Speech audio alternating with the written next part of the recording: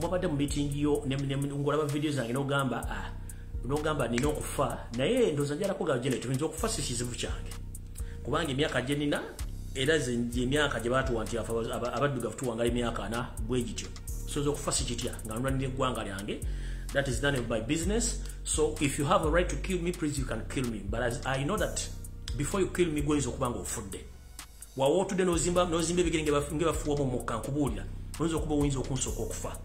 Gwe soka webuuze essente ozirina osula bulungi olina amagye kyekikuzimbya ebigere ng'asula ebweru kati gugamba watudde emitimbo mbu simanyi nfe muganda kati kankulu ejja kufa nga nze tondabye nako obanza okukulabako ng'ofa ekyo njala kigamba. So I'm ready and I'm not scared about anything because the only place or the only wish of all Ugandans is to get the peaceful transition, and every Ugandan whenever they are to enjoy their country than you refugees who came to invade the country and to destroy our country with your personal interest.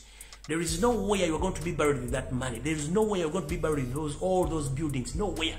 You are going to die and you are going to be buried with your one pair of shoes, one pair of suit, nothing else. You are going to be buried like any other normal person. Ogenda kuleka buli kimwe mabega. So gobodda onozijjagala nga sekoko yagala okumaamira ng'olagiro naffe. Remember teri agenda na sente.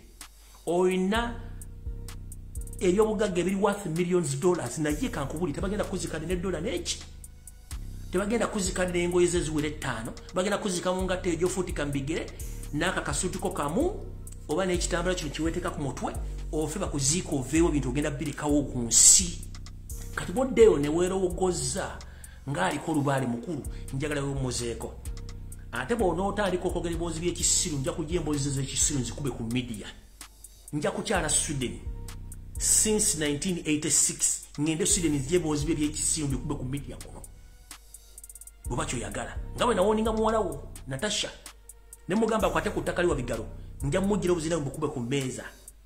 Era Natasha n'akiwuliza obwibbu bw'ettaka emityana wakisobwake wali ndi bukendera kati naawe oba oyagala okusiruwala nja kujja obuzina mbukube ku mmeeza ng'oli e Sweden mbuteeka ku mmeeza ensi etegeere ani n'ani eyakuliko gwoyinza okuza nti gwosinga okutegeera otiisatiisa abantu osobola okunzita ffenna ku buli yeyi oba ofudde accident oba ofudde butwa oba ofudde essasi oba bakutuze the end of the day ogenda kufa ogenda kuvaawo bakuzika mu suuti emu mu ngatto emu mu keesi emu newe olina billions and billions of dollars bakuzika tewali gwe bakowadde dollar n'eki. In fact bakuzungula n'engalo zino olumu egenda ne coin n'emu. This is the direct message goes to you. Janet Kembabazi weewummuzeeko. Si gwalina obuyinza ku bantu osaba n'abantu gw'oteeka ensozi zitta abantu essaawa zino organizing kugula amasomero abaana baana bakube jobs baffe. Olowooza gwani tuba tuleba banene emirembe egala wuumuzaako engala byo. Teri kubaziika na kintu essaawa zo mulimu kutta abaana b'abantu ne the end of the day mugenda kufa. Singa mwali mulowooza nti okutta abantu kina kyekibatono kibangirako obulamu tekirina okujjako bongerako ebikolobero. Kati gwe bw'otuula n'ogamba ogundi afe gwe togenda kufama muli moto ne sitaani ali moto naye atuuka ekiseera n'akuwa n'afa. Kati munnaye gwe gamba bw'ogenda kutu nze munene bunonzita sirina buzibu sijja kuluma kubanga ffenna enkomerero ya byonna tulina kufa. Ate teri kuwumula kusinga kufa naye ng'ate tulina mission ey'okununula eggwanga eri by all means mukole enteekateeka zammwe zita bannammwe naye ng'ate nammwe mugenda kufa. Kati Janet maama afa ku magulu go agakutumbidde agalinga galimu omukka so ng'ate ensimbi ozirina weegomba n'omuntu asula ebwonne nga magulu tegazimbi sooka ojjanjaba amagulu go n'amazzi agakuva mu magulu olyoka otubuulire kiki ekyakulwaza enjovu. Fa ku bantu oba abagayimbo mbalemeseza nkulemeseza ensi ya nnyoko Uganda si ya jajjaawo tugenze maaso nga bwe nabagamba wiiki ewedde nti wano balina plan ey'okuwamba munnange plan eyo yagudde butaka olw'ensonga namaze ogya expose nga kyanyiza nnyo Janet n'atuuka n'okwagala okuwanda amalusu mu TV naye nga talina kyasobola kubanga naye muntu nga nze talina kyanjawulo kyalina.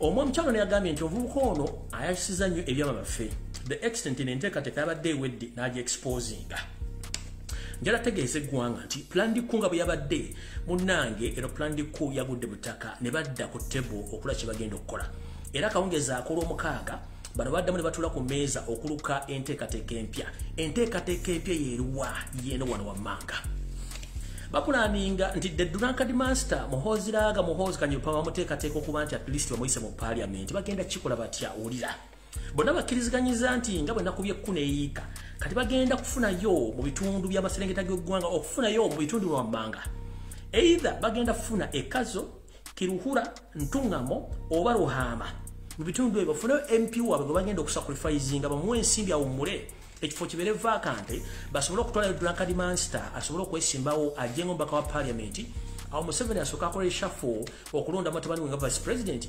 kubanga n'ekyokutta Jessica Alupo ono yakasimatuka enzita bbiri zibaali bamutegekedde okumutta n'azivaako bulungi nnyo nga tafudde ne bagamba okumutta kijja tubeerera kizibu nnyo so katika tuyise drunkard master eno era muli ati waliyo yalizayininze muhoozi agenda kwesimba okumumba parliament mukimanye nti kyekyo ekigenda mu maaso mu bitundu bino kazo kiruhura ntungamo ne ruhama mu maserengeta g'eggwanga Uganda eno kiba planning ayokuyaganya olw'ensonga nti buli kye tubakola tukiraba ate tukitegeeza eggwanga